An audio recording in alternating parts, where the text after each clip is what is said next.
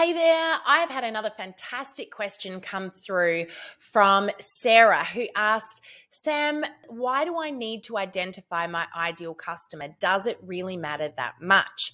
Now, fantastic question, Sarah, and probably one of my favorite ones because this particular topic is a really close one to both Greg and me. And the reason for this is because it formulates everything that we do in our business.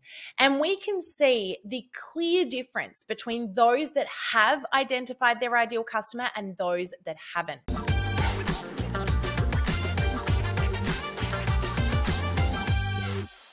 Let me put it this way.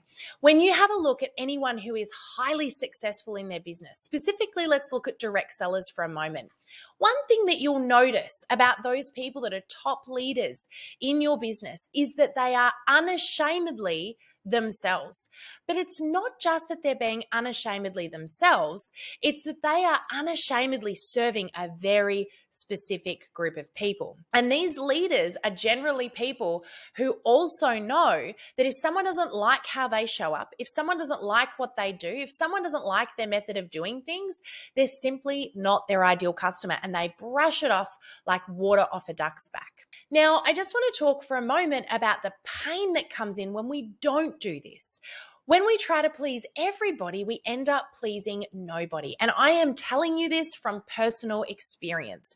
For many, many years in my business, I worked really hard at trying to keep everybody happy. And can I just tell you, it's a daily journey for me because I want everyone to like me. I want everyone to be happy. But the reality is, I can't do that. The day that we made the decision to stop working with every other industry and focus entirely on direct selling was the day that I started to feel true joy in everything that I did every day.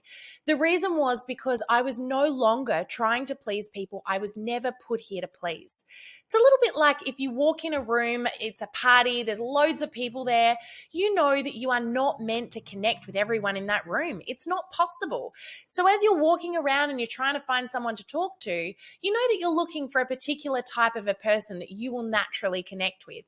And it's very much the same when it comes to your ideal customer. Now, when it comes to social media and getting to know your ideal customer, if you try to put posts out there that everyone loves, again, no one's going to pay attention. So it is really key to getting to know your ideal customer intimately because it will help you put content out there on social media that draws them in specifically, that they love, that they just cannot help but stop on.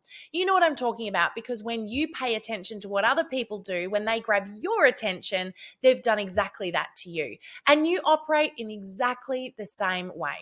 Can I just tell you right now that when you get to know who your ideal customer is, not only will you experience so much more joy in your business, but the workload will become so much easier. The strategy will be so much easier to line up and have laid out for you.